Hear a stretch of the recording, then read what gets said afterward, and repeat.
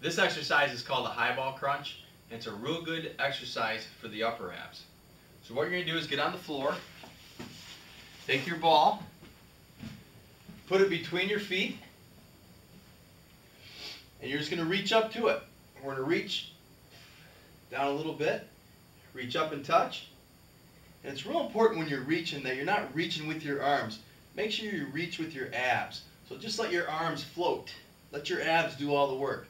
And when you come down, don't touch your shoulders. Keep tension on that ab wall. So here and down. And down.